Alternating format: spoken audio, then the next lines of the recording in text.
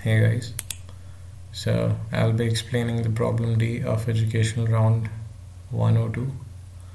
So the problem asks us that we have x which is initially 0 and we can either increase it by 1 or we can decrease it by 1, and then we have m queries, and the query is in the format L to R, which is a range of operation.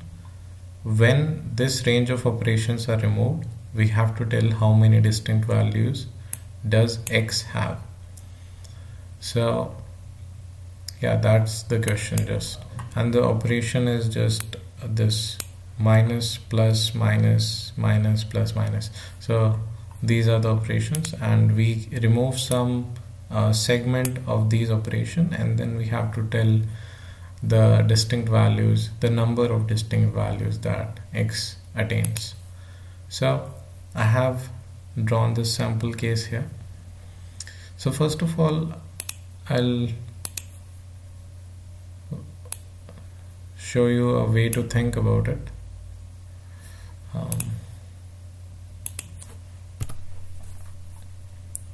Okay, so I want you to think this is, wait a minute,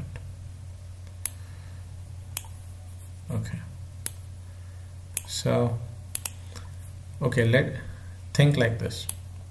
X starts from 0, and then we can either decrement x or we can either increment x.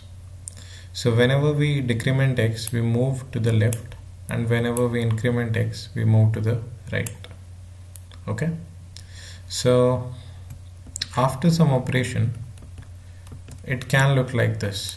I move left, I move left, I move left, and then suppose I move right, okay, and then I move left, then I move some more left, and then I move right, I move right, move right, move right, move right, move right. So how many distinct value did we cover? We covered this range of distinct values. So how much is it? This is, we can denote as the maximum element that x ever achieves in its total operations, and this is minimum. So the minimum element that x ever reaches during the operations. So it will only cover that segment, and that is the number of distinct values of x. So I can write distinct values as max minus min plus 1. Okay, because when I subtract these two, I'm also losing out on one value, so I'll add it back. Okay, so yeah, that's it. That's the whole idea. Now you can try to think about implementing it. So okay, I'll give you an idea of my implementation. So see, the thing is, let's say I remove this range 3 to 5, this range of operations.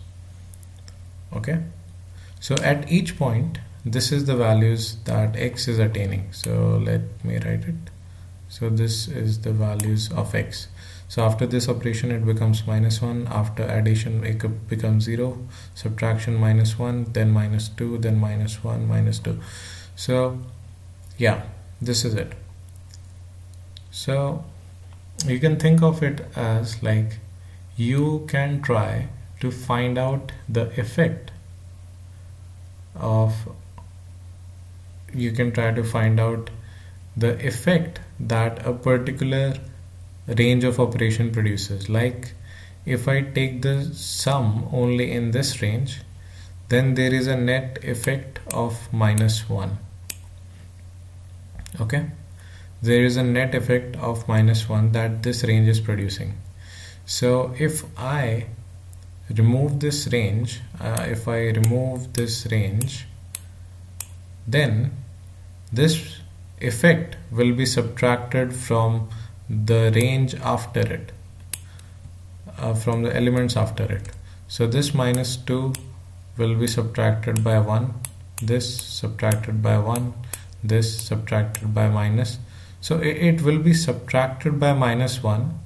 So minus minus becomes plus, plus, this becomes plus, and this becomes plus. Okay, and removing this range will have no effect on this part. This part will stay as it is, there is no effect, and this part and in this part there will be effect. So let's focus on the max and the min element, because that is what matters for us.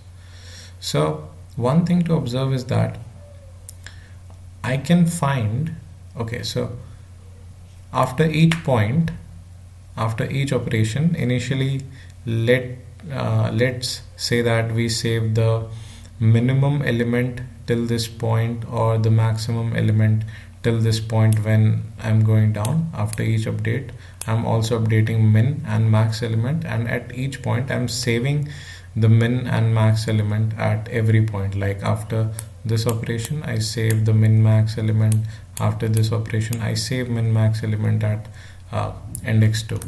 Okay, so here when I come here, so I can see that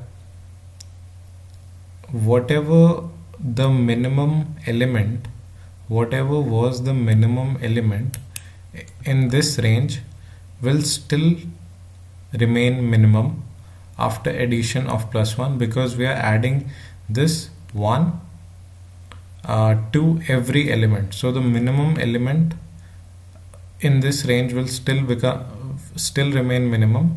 So here it was -3, so it is now -3 plus 1, which is -2, and the maximum element in this range will still remain the maximum. So maximum element was -2, on addition of 1 it becomes -1. So but I also have to consider this range also, the upper range and the lower range. So here the maximum element was 0 actually, so I'll say at the end the maximum element is 0. Okay,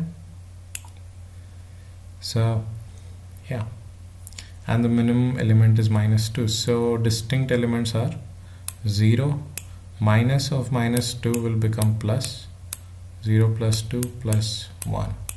So 3 distinct elements when I remove this range.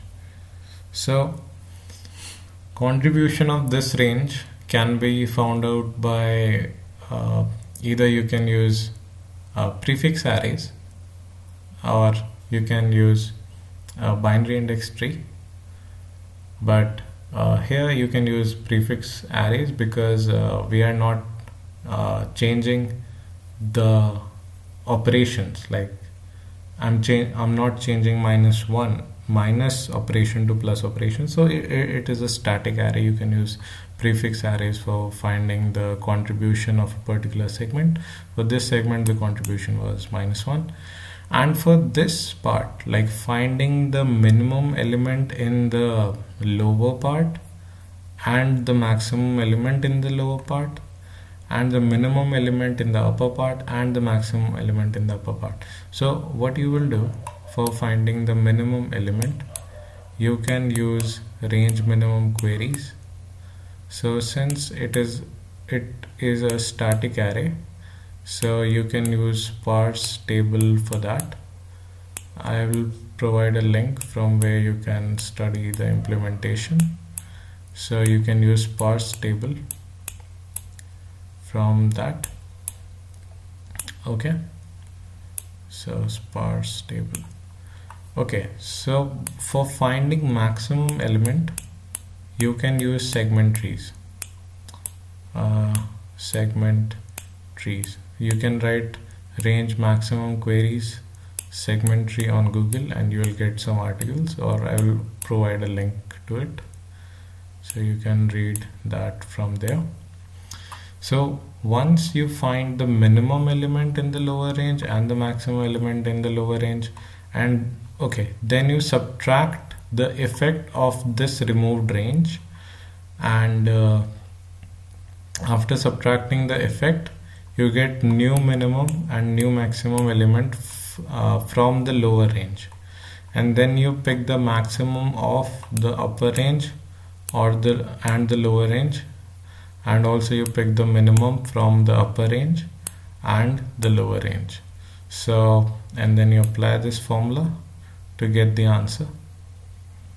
So this answers each query in log_n time, because RMQ with sparse table, each query takes O of 1 time, but with the maximum query that I'm looking for maximum element takes O of log_n time in segment trees.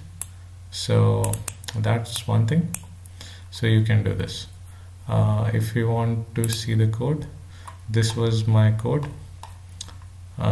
For this is for range minimum query, and this is the build tree which is building the segment tree for maximum query, right? And okay, so this is building the segment tree, and now we can query the maximum element from the segment tree. So at the end what you have to do is, as I told, that I'm updating min and max after every operation, and then I'm inserting them in an array, or this update function is for the binary index tree. You can use prefix arrays instead.